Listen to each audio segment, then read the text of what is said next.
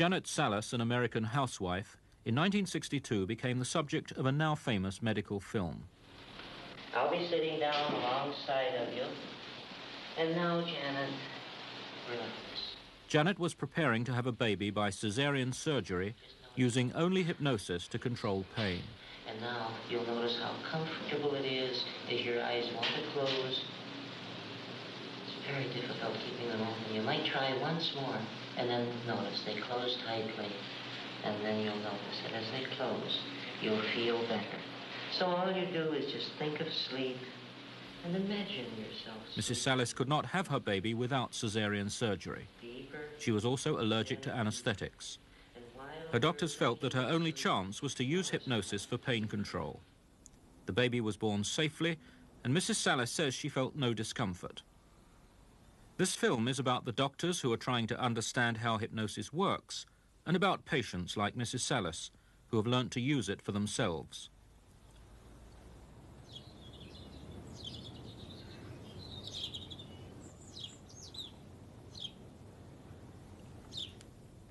Today, Janet and her family live in a small North American town in Michigan.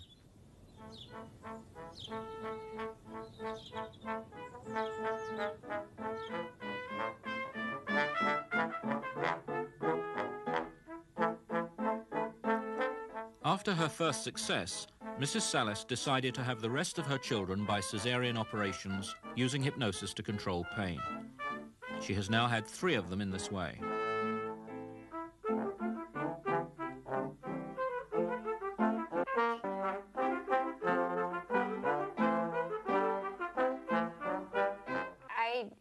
Something different would happen to me, but it was not a mental change, it was a physical change.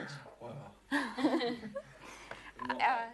It was so different because I thought that my mind would play tricks, or that I would be unconscious, I guess, but my body went unconscious, which was the total difference. I relaxed to such an extent that after the delivery I couldn't get my rings back on, my hands were limp, my arms and legs. My whole nervous system seemed to just be in a state of euphoria. I was just completely at peace with the world and with the people around me. And while you're relaxing, you know that there are a number of ways which we have talked about, which will help you to relax deeper. Janet had always liked music and found that it helped her to relax physically if she could imagine herself playing the piano or by actually singing. Her family doctor encouraged her to do this to achieve the depth of hypnosis necessary for surgery. I imagine you'd like to do this now, wouldn't you? Fine. So now, just imagine yourself relaxing deeply and at your piano, playing the piano. And watch, as you play the piano, you can relax deeper and deeper. And while you're playing the piano, you know how comforting it is. You know that as you play, you can relax even deeper when you begin to sing. And notice now how, as you begin to sing, you can relax deeper and deeper. And notice now how it works.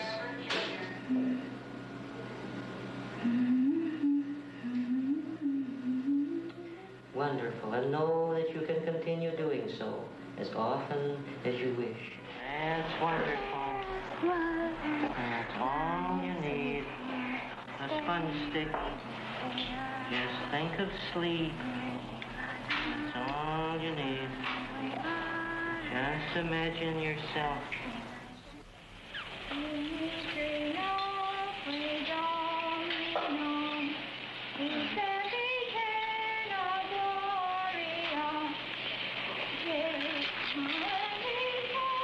Excellent. You're singing so beautifully, Janet.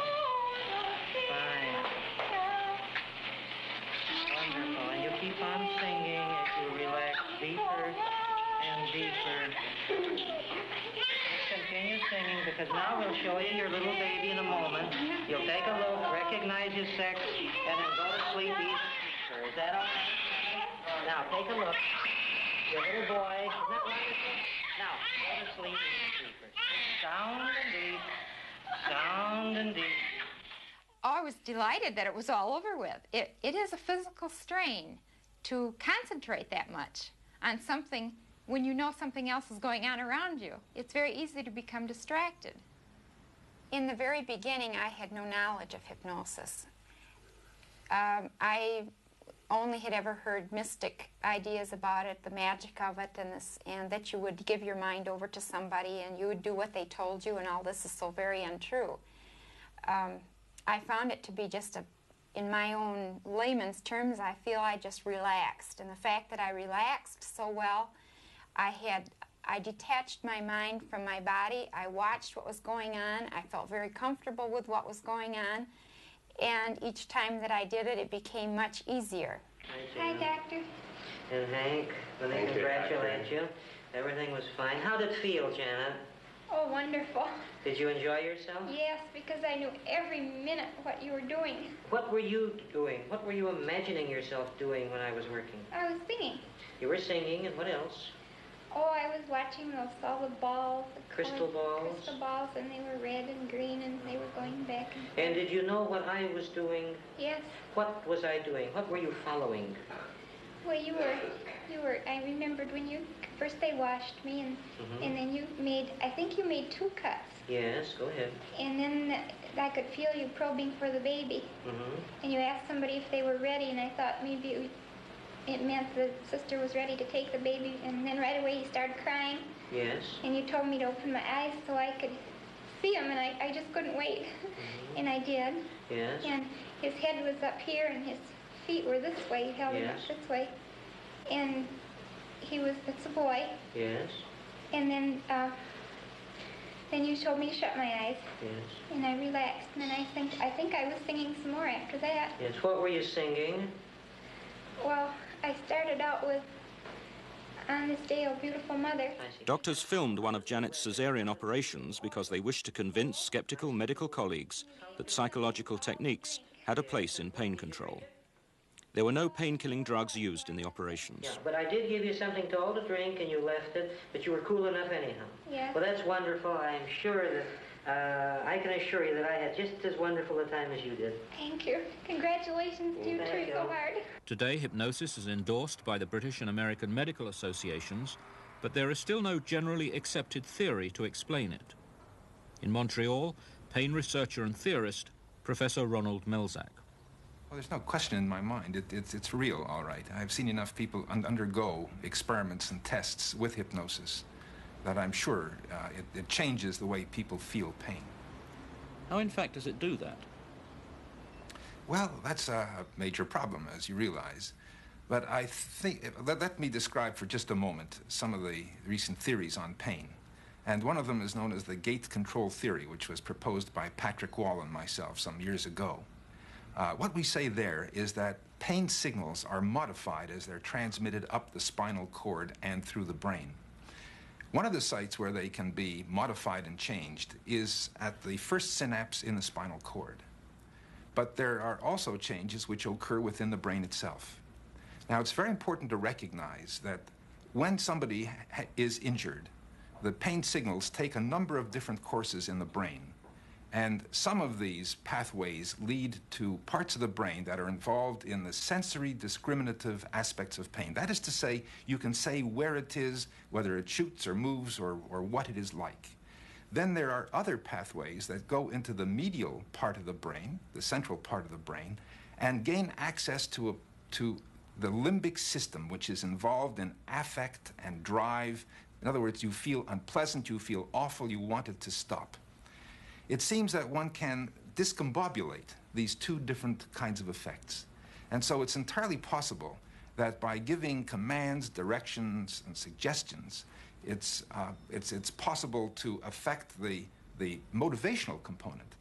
I think it's possible then that the hypnotic suggestion is able to act on that motivational affective component of pain. So the person is still able to describe what it is like, what the sensory features are like, but the affective component is different. I believe it is much more a psychological problem and will be understood in psychological rather than in biochemical terms. At Stanford University in California, Some of the basic facts about hypnosis have been established in research by one of America's leading psychologists, Professor Ernest Hilgard. And let happen whatever happens. You will find out that some movements... Many standardized hypnotic induction tests have shown hypnosis to be a skill which most of us possess. You will learn how your thoughts control your actions. Place your right hand on the arm, ready to float up and away. This skill is the capacity to respond to suggestion while under hypnosis. 1 in 10 of us are highly responsive and probably could undergo major surgery. Perhaps slowly at first, but it is lifting up, up. Most of these are highly hypnotizable subjects. Lift from the table, if it is not already lifted up. Lifting, lifting. Less than 1 in 10 cannot respond at all. When it is finally all the Most way of up, us, 8 out of 10, possess this ability to some degree. a position. All right, just lower your hand to the arm of the chair and just remain comfortably hypnotized. This capacity can be accurately measured. Differences in hypnotizability are so stable. I mean, we've studied people 10 years after having had only 1 hour experience of hypnosis, and they sort out just the same. The highs are highs and the lows are lows, so that you'd think there'd be personality correlates. So people have tried intelligence, they've tried various personality tests, they've had various hypotheses of basic trust or of dependency or of introversion and extroversion.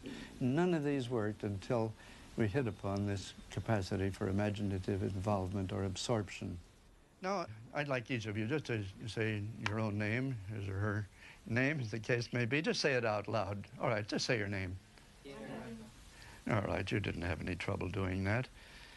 But now you'll find that it's very difficult to do it when I tell you that it's difficult to do it. Go ahead, say your name. Linda.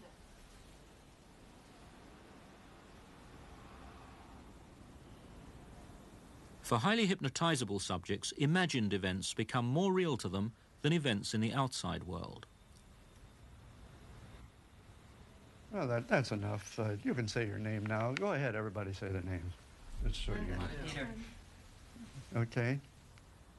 What exactly is this imaginative skill? Well, I mean, really, the capacity to set ordinary experiences aside. I mean, just the cares of the day, the answering the mail, the cooking the meals, the planning the letters you're going to write tonight. Setting those things aside to just become deeply involved in a transporting kind of experience that involves a great deal of imagination and fantasy. It's the same process that occurs when you watch a film and you identify with the hero and you begin to feel the hero's joy and feel his pain and experience what he experiences. That underlies the phenomenon of hypnosis, and that process allows you to totally distort your experience. Professor Martin Orne is director of the Unit for Experimental Psychiatry at the Institute of Pennsylvania Hospital in Philadelphia. He is with Stephen Schonwald, who is highly hypnotizable.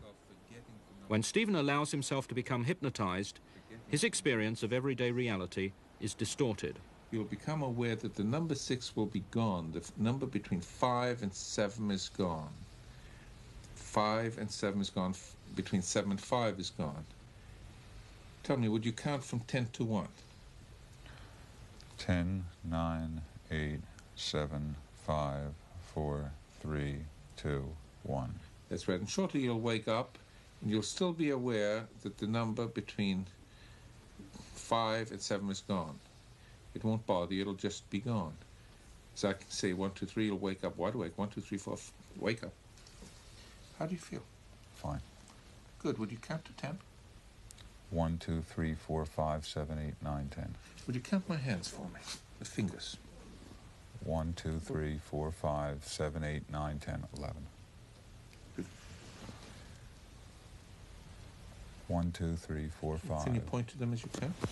1, 2, 3, 4, 5, 7, 8, 9, 10, 11.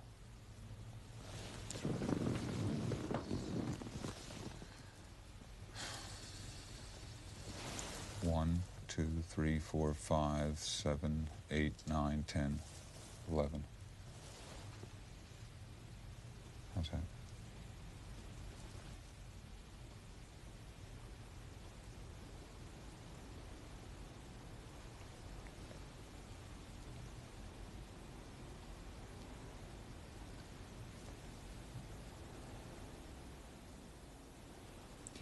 How many fingers are there here? 1, 2, 3, 4, 5. Okay, now count these 5. 1, 2, 3, 4, 5. So how many fingers have I got? 10. Right. Now count them. 1, 2, 3, 4, 5, 7, 8, 9, 10, 11. What am I doing wrong? I don't know. Tell me. It's not working out right. Close your eyes, forget all about it. Forget all about it. Number is returning to your mind, you're becoming aware of it again, and you can now recall the number between 5 and 7, and you'll be aware of it when you wake up. 1, 2, 3, you're wide awake.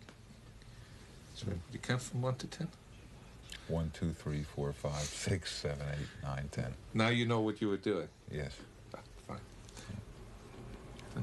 How come? How did you feel when that occurred? Upset.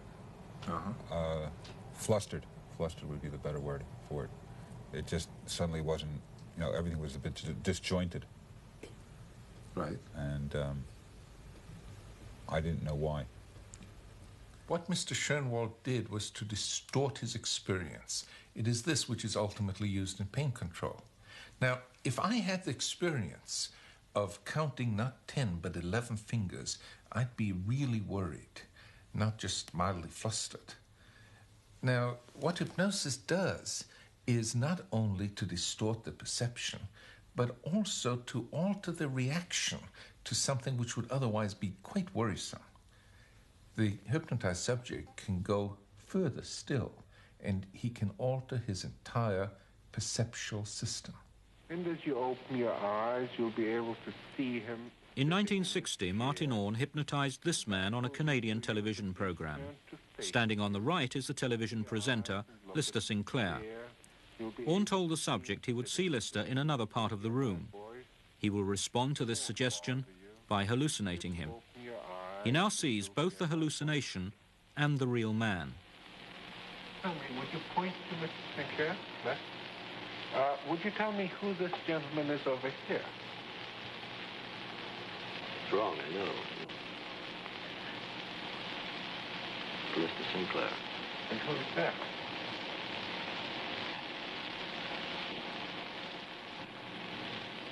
It's Mr. Sinclair. Why do you say it's wrong? Hear the subject's sight, his hearing, and you will see later even his sense of touch are changed. His sense of reality, his perception, is altered. He doesn't look... He's smiling, and yet he's not smiling. The two of them, one is smiling and one isn't. Which one smiles? This one. And this one? He isn't. Professor Hilgard demonstrated the same phenomenon with students at Stanford. In hypnosis, I think what we're going to do now you'll find very interesting. Now, Tony, I want you to come over and sit in the chair on this side. That's fine.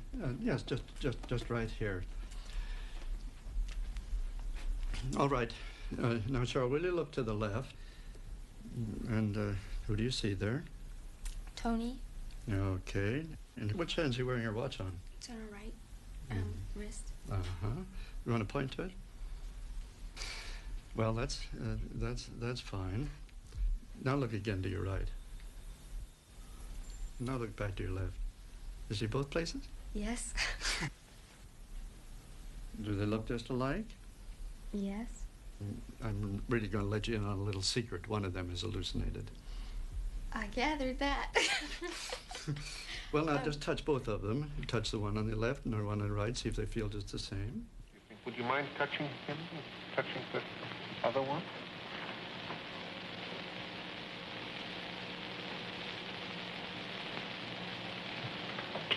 Well, he's there. Notice that he touched him way higher than he normally would, where your head would really be. It's quite real to him, but this doesn't mean that it's completely accurate.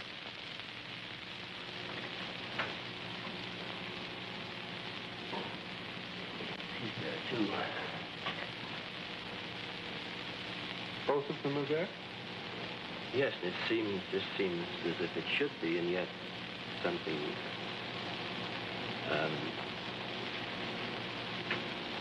it's been explained to me that he wasn't, yet I know that he is. Well, one of these two must be an image that you've projected. This is an experience one can have in that. See if you can figure out some way. I'll make her do something. Yes. Now, don't say anything, though. Just use your mind, because the hallucination is in your mind. Okay. She's real. Now, how do you know? Because that was kicking her leg. That's what you asked that she should do? Uh-huh.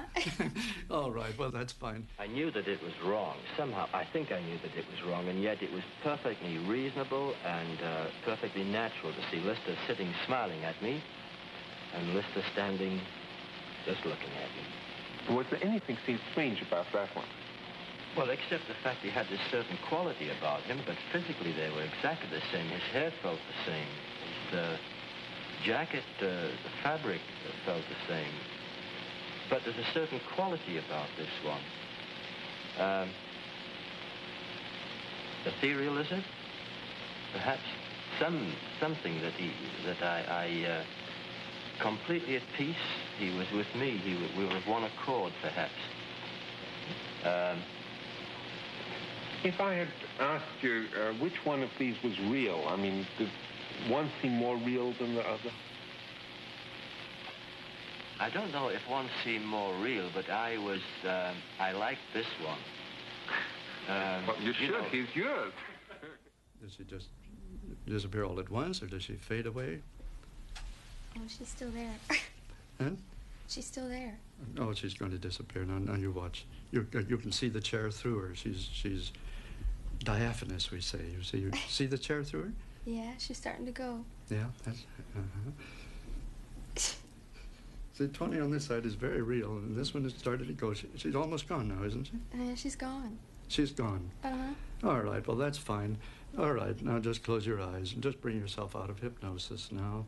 I'll help you by counting. American researchers are coming to recognize that the unique characteristic of hypnosis is that it allows us to change our perception of everyday reality. Wide awake. You'll remember everything now that we did. Wasn't that kind of an interesting experiment? Yeah.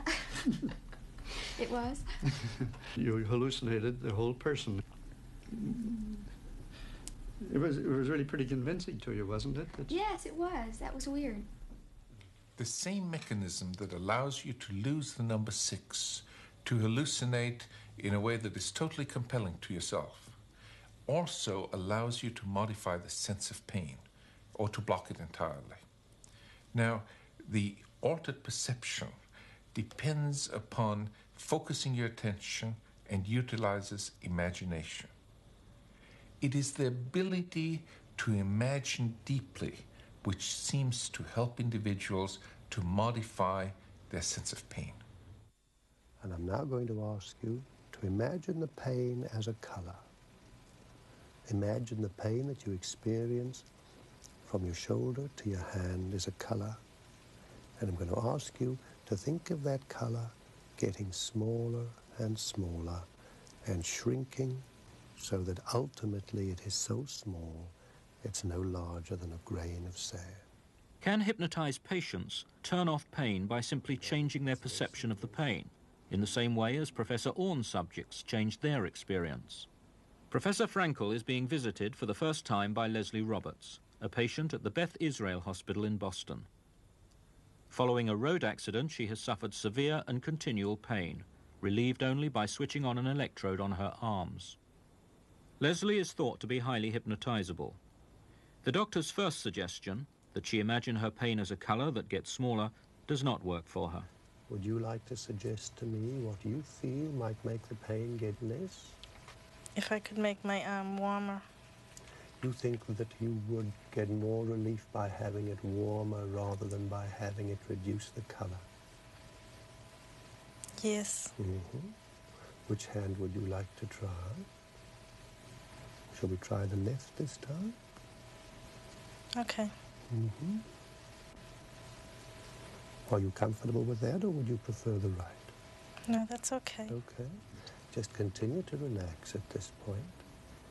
And perhaps you will allow yourself to imagine that you have a very warm feeling in your hands, your forearms, all the way up to the shoulders.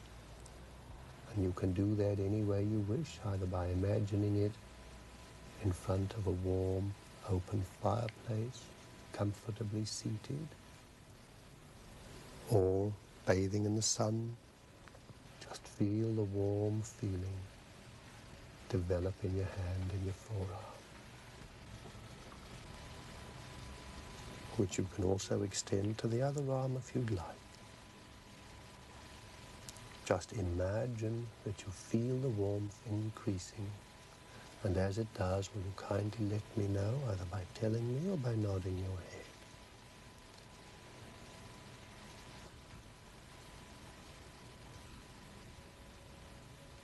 Okay. Okay. Is there increased comfort? There's no pain. There's no pain. No. I felt as if I was by a fireplace with the fire and the heat, making my arms warmer. And the warm is really the thing that stops the pain. Because in the cold, the pain is worse. So if I can keep them warm, then the pain goes. The hypnotic induction procedure creates a degree of relaxation. It helps the patient distract attention, and it also creates an atmosphere of optimistic expectation. Those three items on their own, quite apart from hypnosis, and they're not essential to hypnosis, will help an individual achieve some degree of comfort or an ability to endure pain or to tolerate it. The effect of hypnosis specifically, I would say, comes from the fact that it can alter perception. So that if, in addition to the effects of the other three, you have the altered perception, you're that much further along in the relief of the discomfort. But if the appreciation of pain can be changed, does the pain itself disappear? In Professor Orn's laboratory, a medical student is about to take part in a demonstration which will show how, even though his perception of pain is altered by hypnosis, the information from the physical stimulus still reaches the brain. Here, heartbeat and skin resistance are recorded, showing his physiological response to stress when an electric shock is administered. All right, what I'd like you to do now is, I'm shortly going to give you a shock, and when I do, I'd like you to rate it on a 1 to 10 scale, where 1 is no feeling at all and 10 the most severe shock you can imagine, all right? At this stage, the student is fully awake. The shock registers at the top of the readout. What would you consider? I would say about 7. 7. Fine. All right, I'd just like you to just relax yourself, sit back in the chair and make yourself comfortable. Relaxing more and more. Deep and deeper. That's right. You'll feel quite... The student is now hypnotized. When the same electric shock is given again, he is told he will feel no pain. No pain at all. Can you barely feel this? Barely. That's right. That's right. At the top of the readout, his physiological responses to pain still register, even though he experiences no pain subjectively. What did you feel? Vibration. Would you consider it on a 1 to 10 scale? What would you call it? 1.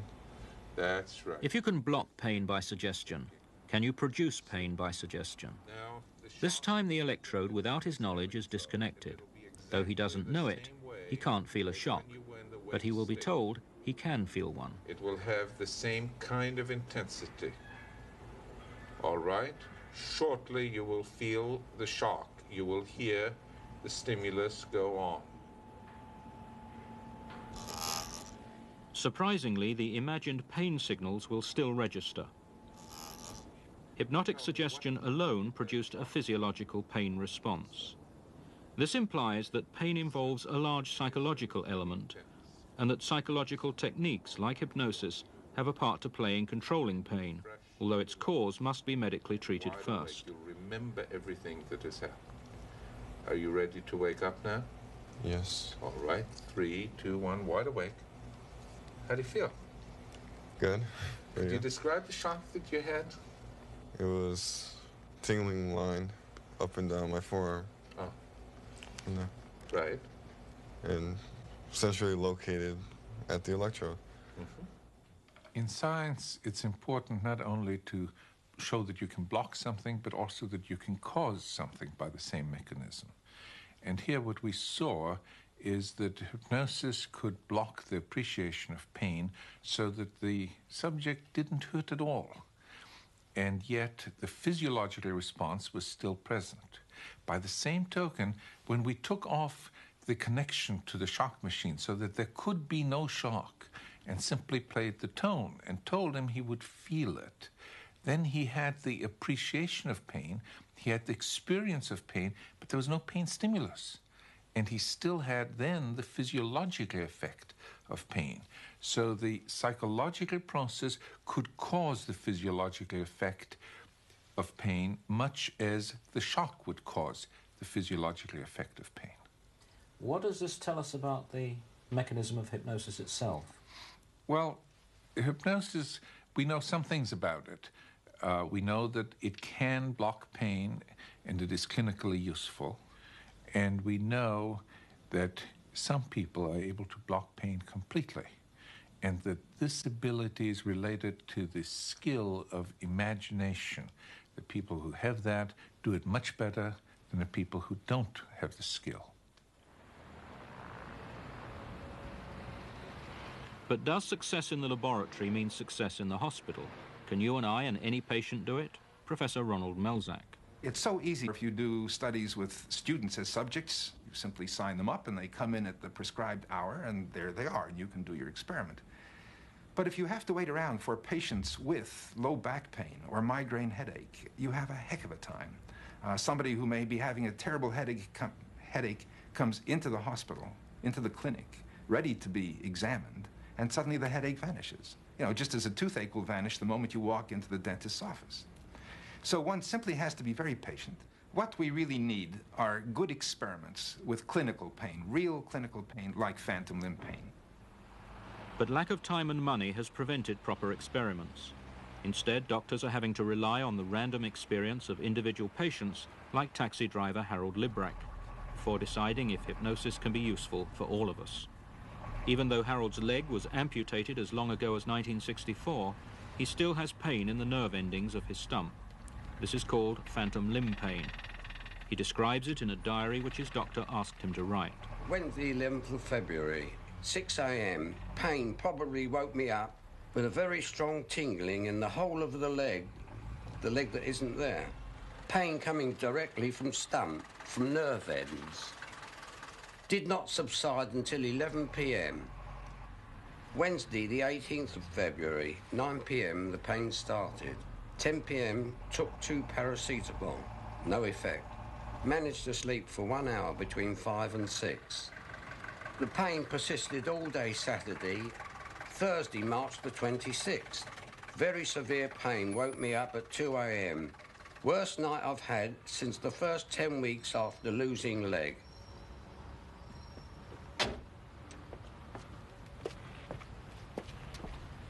The pain has persisted ever since Harold lost his leg 17 years ago. All treatments have failed. His face was gaunt, grey, and he was very, very tired because he didn't sleep. Many times he didn't go to work because he couldn't work in the traffic. And it was very, very terrible to watch somebody being in pain and not being able to help them, which is, you know, you feel so helpless. I just drove him mad to take pills, which they didn't help. I could only control the pain by a heated discussion, intense concentration, and sex. Well, he's very lucky that I enjoy my sex life. But he used to con me. Eventually, the doctor gave me this number and I phoned the hypnotist. And I knew he wouldn't want to go because it's expensive. But in the end, I threatened to stop all his rights to everything. And I think that helped too. And he phoned up, made an appointment. You're coming to the surface. 3, 4 lighter and lighter, 5, 6, nearly there, 7, 8, fully awake and feeling great. Can I ask you something? We mentioned the tender spot on the stump. Yes? Now, that's the only part that's really physical. Quite. Well, the nerve ends at the back of the stump. Mm-hmm. Where does this physical pain come from?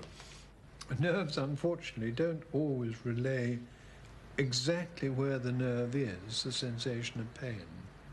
They nearly always do come to the surface somewhere or another, and it just happens that it's there as opposed to the actual center of your stump. So-called referred sensation. But unlike highly hypnotizable laboratory subjects, Harold's pain did not magically disappear. After 5 months, the pain was still there, and Harold was about to abandon hypnosis. But in the beginning, nothing happened. And She thought I wasted my money. he was very despondent, and I felt guilty that he'd spent all this money. But as we were told, it's like you plant a seed. It doesn't grow immediately. It takes time to grow. And all of a sudden, I think he realised that the pain had gone. You know, it just crept up on us, and I thought, he's sleeping. Well, it's only just recently that the pain has subsided and the periods in between have got lengthened. This is the first time for 17 years? 17 years. How do you explain it? It's all in the mind. Miracle. The doctor who treated Harold is chairman of the Royal Society of Medicine's Hypnosis section. How does he find his patients respond? Totally individually, and it's, so far we've not found any way of clearing that point up in terms of age, sex, whatever it may be. Some respond exceedingly well, and others take a long, long time before they do respond, but on the whole we expect about 80% to clear up the symptom, whatever it may be. To what extent would it help to really be able to predict who and why? Oh, it'd help enormously. But as I say, we've looked into so many factors, and we put many factors into computers, and we still haven't found a pointer that'll tell us in advance.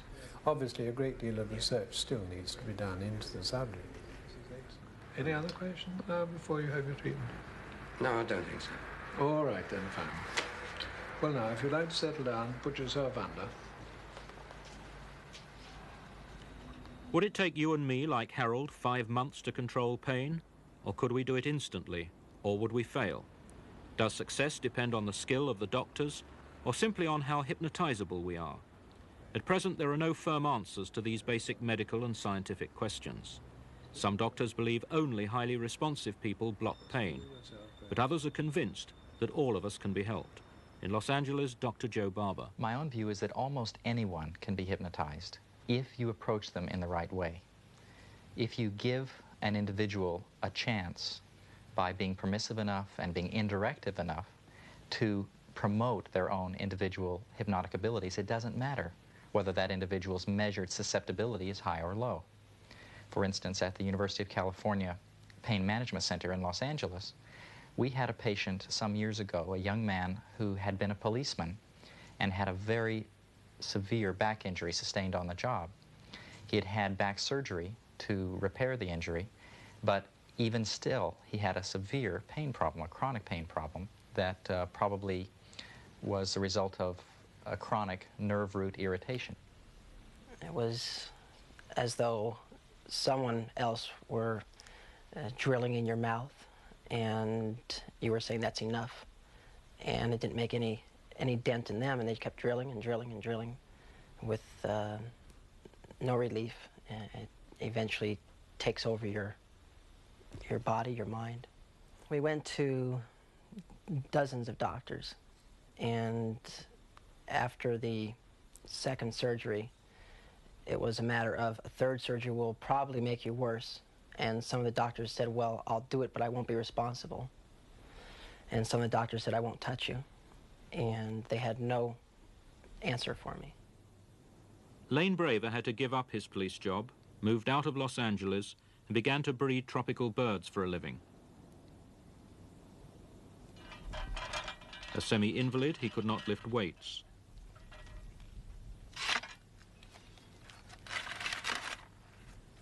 He bought himself a mobile home on barren land in the country.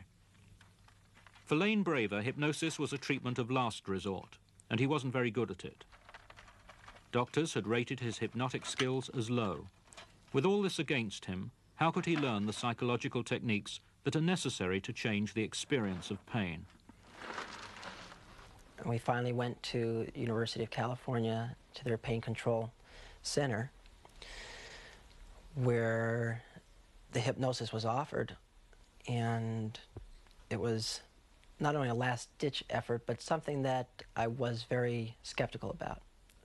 So I saw him depressed, very disabled. He spent most of his time lying down in bed, and he was angry. And it seemed important to me not to promise him that I was going to help him, but to rather give him some very implicit expectation that some kind of help was on the way. And then I made it more and more clear that that help was going to come from within him, because I believed that it was clear that no one else was going to help him. The first time that I saw Dr. Barber, it was more of an introduction. We talked for a short time. I was waiting for him to put me in a trance and say, "Your pain is gone," and go home. And it didn't happen. I was a little disappointed, but yet, for whatever reason, I felt that I would continue the therapy.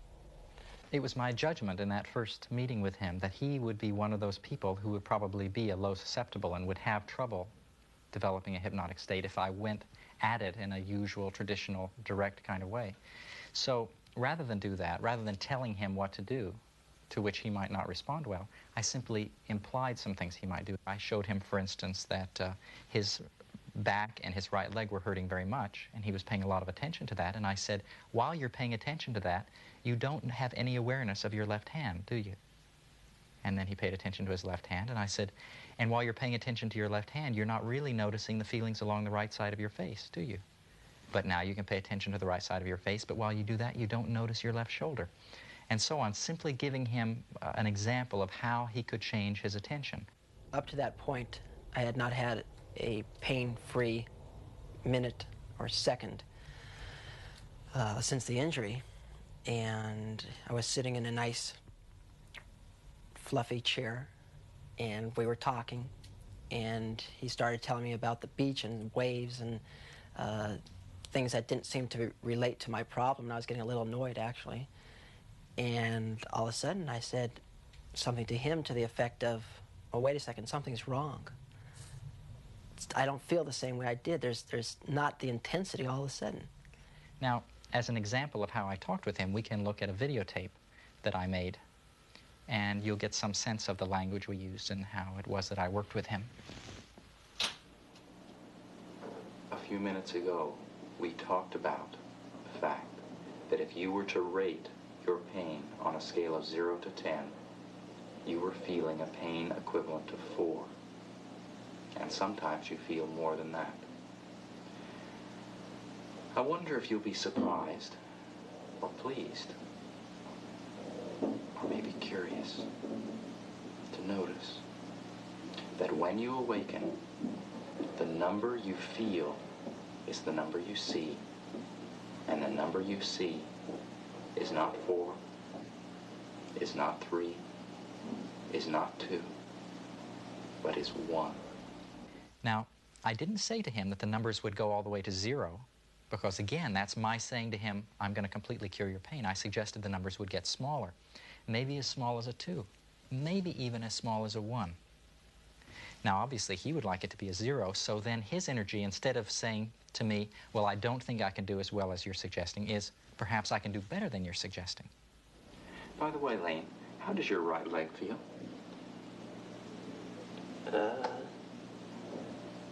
It feels okay. It's like 1. A number 1? Or a half. Or a half? Yeah. Yeah, I know. There you go. Come on.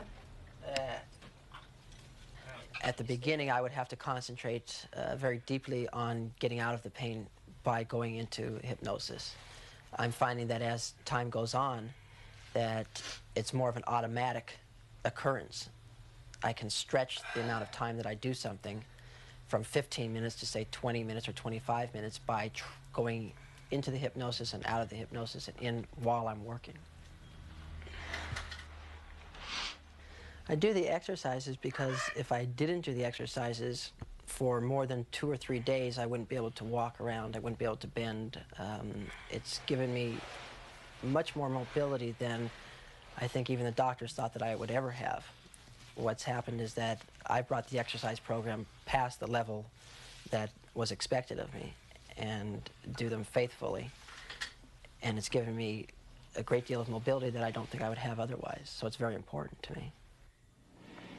You can take the 0 with you and the 1/2 with you, and you can keep the numbers as small as you need to, so that whenever your leg is bothering you, you can just let it become more and more comfortable. Do you know that?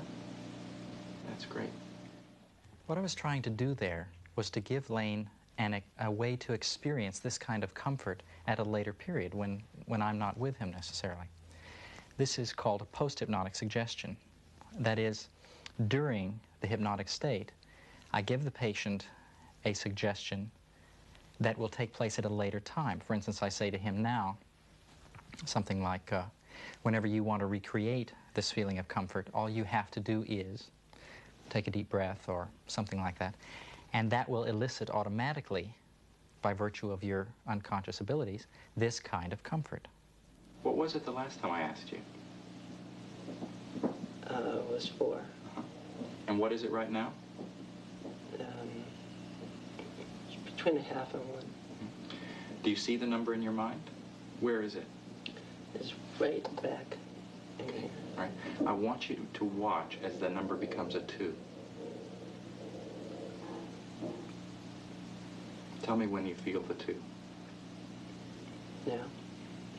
And now as it becomes a 3, tell me how you notice the feeling change.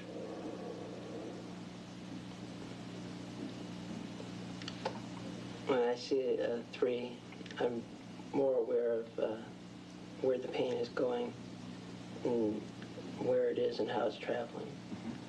And do you mind the numbers getting larger? Yes, but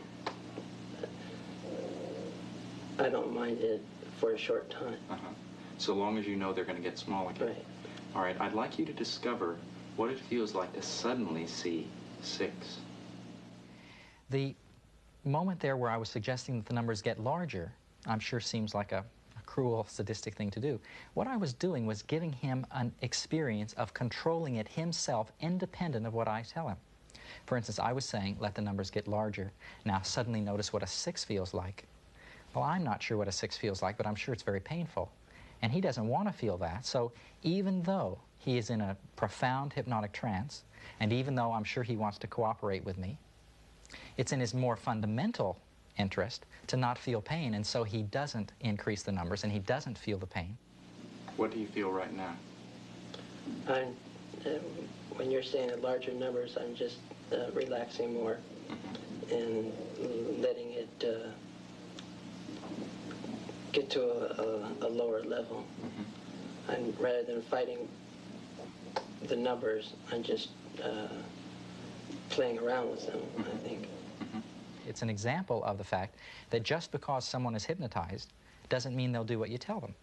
Just as you cannot hypnotize someone unless they want you to, so they will not do what you tell them unless they want to. I told him to make the numbers get larger, and he didn't. It was a matter of going back and learning step by step by step how and when I can control the pain, how long I can control it. How did you do that? The methods that I used mostly was remembering how it was the first time that I was out of pain. I would try to remember exactly what happened. I would try to remember the feeling. And I've kind of continued that through the years, in that if I want to get rid of the pain, it's not so much a matter of going into a trance as remembering feelings. It's a matter of almost changing tracks on a tape recorder or on a videotape and going back to how it was when it didn't hurt. It's taken a long time, but then I assumed it would take a long time, and I went slowly and sometimes patiently, because he has a lifetime during which he has to cope with this problem. And I wanted him to slowly and really, I wanted him to really well develop this over a slow period of time. And now it's been, I think, nearly 5 years. And I see him infrequently as a way to simply follow him and perhaps sometimes to reinforce the kinds of things he's learned. But yes, he's done very well. Given that time, does that not limit the effectiveness of hypnosis? Well, it would obviously be nice if it only took one session. The fact is, there wasn't really anything else for this patient. When there isn't any other treatment available, then I don't know what else you can do. Yes, it would be much more effective if it only took 10 seconds. How often do you have failures? Well, we don't remember our failures. We only succeed.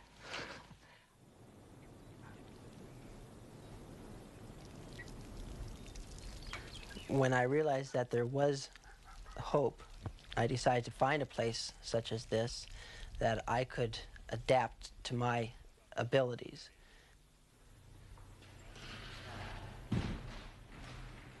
I found that raising birds is something that I can do with my limitations, and it's something that I enjoy doing, and goes quite well with the lifestyle that I've chosen for myself. Oh, hey, Jonathan and Krista, you get your soda now. What's the matter? What's the matter? Come on. Where would you be now without hypnosis? I suspect that I'd still be in bed. My outlook on life would be as terrifying as it was 3 years ago, 4 years ago, if I were alive.